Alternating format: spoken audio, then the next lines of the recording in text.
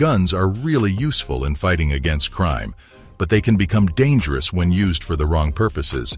Hence, to make sure things are always under control, the Supreme Court just announced to change the CA gun laws. Let's find out why. Supreme Court justices made headlines with their landmark judgment as they just announced to change CA gun laws, which profoundly impacted various domains. A sense of excitement mixed with anxiety permeates the atmosphere amidst expectations of a landmark verdict impacting gun ownership limits and liberties.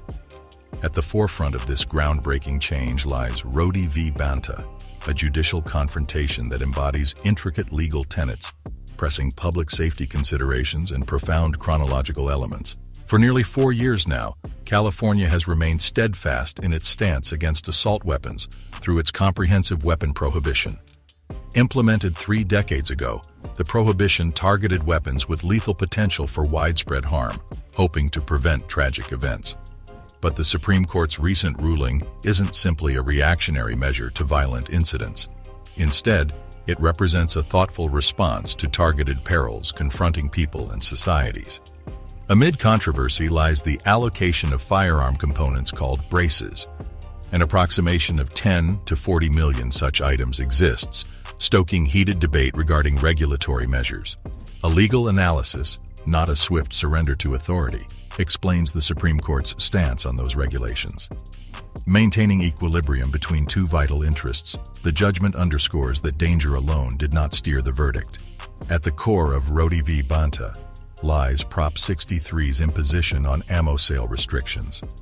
A prominent actor in the judicial arena, CRPA, asserts that these limitations breached constitutional protections. Tapping into the historic Heller case, they prioritize safeguarding personal liberties by harnessing the power of guns. A roller coaster of triumphs and disappointments has unfolded during CRPA's ongoing legal fight. After noticing encouraging results, the state actively fought against a gracious decision, causing a brief suspension of implementation. After Bruin, courtroom activity experienced a resurgence previously thought impossible. By this ruling, a firmer framework emerged for reviewing weapon rules, significantly complicating the regulatory landscape for states versus the earlier Heller opinion. Despite the prolonged nature of the Rody legal battle, the San Diego court seeks swift closure. A possible victory for CRPA will prompt another attempt at annulment from legal professionals, signifying the significance of the ongoing court battle. Inside the courtroom, unexpected developments transpire as the state demands extra hours to deliver additional data. Courts harbor doubts concerning the state's aptitude to generate new proof, thus instigating a short period, 30 days, within which supplementary claims may be proffered. CRPA's lawyers also possess a diverse array of tactics within their reach. In case of triumph, they may shed light on the lingering difficulties dealing with California's cartridge license procedure. Through their flexibility, judges maintain a compelling legal battle involving fresh evidence provided by the prosecution. One feature of recent judicial rulings catches the attention: the concentration on an individual's prior criminal acts, influencing their constitutional right to carry firearms. Courts deliver the historical verdict: nonviolent felons can regain the right to possess weapons. This transformation represents a break from traditional federal gun regulations, illustrating the court's propensity to challenge the parameters of weapon ownership. The court's decision to recognize different threat levels posed by various felonies allows for more targeted restrictions while protecting fundamental rights. Moreover, age limits on firearm ownership were introduced concurrently. Under the constitutional interpretation by the court, the restriction against young adult firearm possession has been found invalid. Aging no longer serves as the sole determinant of someone's capacity for exercising gun rights responsibly. Age and maturity's relationship to gun rights generates debate. A groundbreaking Supreme Court verdict greatly enhances individual gun entitlements away from domestic constraints. This monumental judgment expanded the reach of the Second Amendment into areas outside residences. Enlarging the constitutional framework creates opportunities for cases testing gun regulations throughout America. Despite being made with good intentions, they have faced opposition. Quarter after quarter faces the brunt of legal action due to right-wing support. These decisions serve as an impetus for lower courts to assess existing gun control provisions afresh, resulting in varied and inconsistent legal standards throughout distinct regions. A comprehensive network of laws underscores the necessity for a unified and consistent framework regarding gun control measures, balancing personal freedoms with the urgent requirement for community security. Emerging perspectives regarding guns prompt legislative changes and spark innovative gun control measures. Blue states aim to align their legislation with the dynamic legal environment following the Supreme Court's recently established benchmark. This lively response reveals the intricate fusion of federal and state rules, not to mention the persistent communication amongst legal representatives and bench members.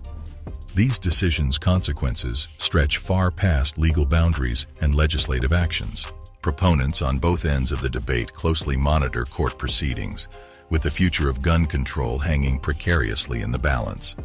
The Fifth Circuit supported the Supreme Court's position in another significant simultaneous movement. Recent developments come after the landmark Bruen judgment, broadening gun rights beyond domestic settings. As the haze lifted, the appeals court issued a groundbreaking verdict, undoing earlier precedent and eradicating the statute that limited gun possession to selected persons. Throughout history, few moments stand out more than this as a testament to evolving attitudes toward guns in an act reflecting the weight of these happenings. President Biden intervenes, opposing the verdict reached by the Fifth Circuit.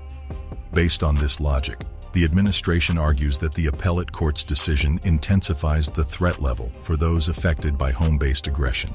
In agreement with the notion that folks governed by protective orders due to past home disturbances shouldn't hold weapons is the central point here. During such debates, striking a balance between defenseless populations and First Amendment privileges gains paramount importance. The monumental Bruen test implementation is key to this dramatic legal case, sparking stirrings among lawyers. Courts must assess if recent laws adhere to established understandings regarding the Second Amendment's historical intent. Legal specialists disagree on whether restricting arms ownership poses a bigger danger or presents an opportunity. Historical context complexity often hinders direct application to contemporary problems. Trial courts have observed an upsurge in lawsuits questioning different facets of federal gun control legislation. Philadelphia's Third Circuit Court of Appeals verdict has challenged age-old limitations on gun ownership for people who committed non-violent misdeeds. Disarmament was contingent upon the absence of past instances of such action against people accused of minor infractions. The increasing attention on examining federal firearm regulations highlights a change in judicial approach. One side holds strong opinions, but another presents equally persuasive arguments.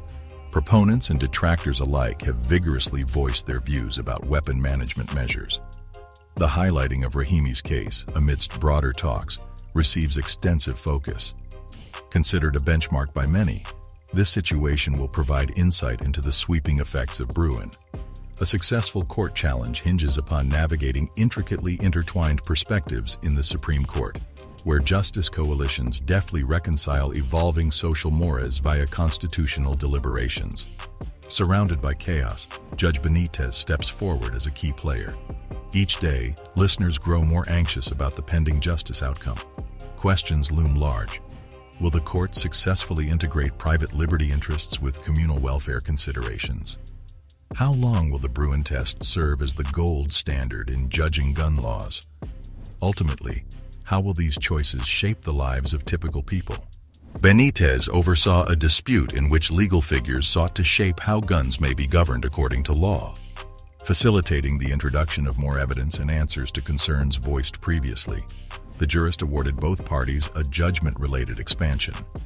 Pulling the core issues into focus are the fundamental concerns surrounding legal representation, witness credibility, and essential information related to court proceedings. The judge's instruction draws attention to California's responsibility to provide proof regarding those cleared via the weapon purchase screening process, yet remains disqualified from gun possession. Gun control's potency gains attention with this demand. The lack of action following background investigations makes one wonder about the point and effectiveness of these regulations. Using the hearing as a stage, they conducted thorough examinations and debates. During an engaging discussion, Judge Benitez confronted the Department of Justice regarding their use of antiquated and discriminatory laws. The court navigated current gun control debates by exploring the intricate connections between history, justice, and policy. Benitez's disappointment exemplifies the comprehensive nature of his review process.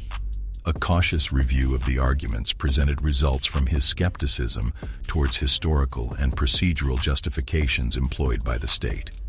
The judge remains vigilant to forestall grounds for objection in higher judicial bodies. Through this systematic process, he reinforces the arguments for upcoming appeals. Historical racism's reverberations and the matter of proper process magnify the significance of the choice before us. Judge Benitez's underlining of expert testimony and historic grounds holds paramount significance here. When examining the Second Amendment, a tangled network of legal issues emerges, demonstrating how its understanding entwines America's diverse heritage. Beyond the judicial setting, the implications grow profoundly evident with each passing moment. The legal ramifications of the Roti Bonta case loom large, locally and nationally. Through the nuanced interaction between constitutional concerns, past events, and social welfare considerations lies the complex essence of formulating firearm laws balancing personal liberties with community security. Subscribe to this channel for more stories about laws and crimes.